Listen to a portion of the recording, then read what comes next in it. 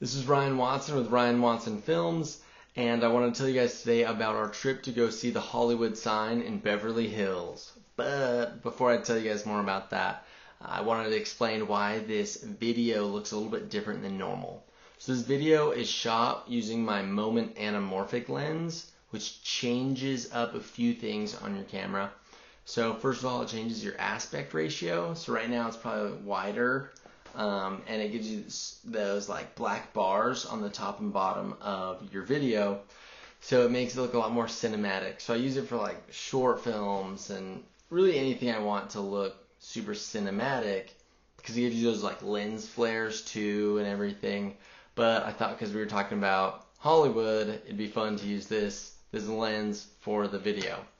But anyways, the Hollywood sign, it was like 20 minutes away from where we worked in California, which was super awesome.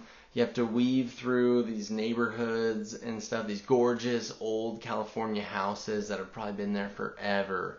And you can feel the old California vibe to them, you know what I mean? And what they don't tell you about actually going to see the Hollywood sign is there's a bunch of different ways to get to it, and it's actually really confusing.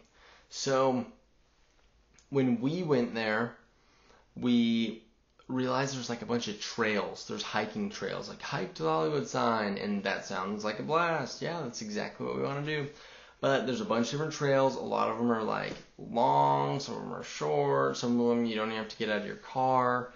But the one that we found, there's actually a dog park up there that we found, and you can park your car at the dog park. Great view of the Hollywood sign there, but if you go up the road and you keep following it up, you eventually hit like a different trailhead, and that brings you up real close to the Hollywood sign. So while you're hiking on that trail, it is like right in front of your face. It is right there. And that's the craziest thing about the Hollywood sign, is like it's illegal to get within a certain distance of it, and there are certain areas that say like it's illegal to go beyond this point and stuff, so it's kind of hard to tell where you can and can't go.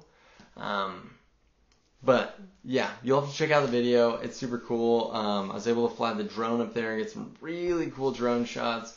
Unfortunately, it was like super windy, so it made things a little bit more difficult, but the drone shots still turned out phenomenal, and you get this great view of LA and everything. So really cool. Check out the video. Let me know what you think. If you do have questions, just type them in the comments below. And yeah, with that being said, I will see you guys later. Till next time.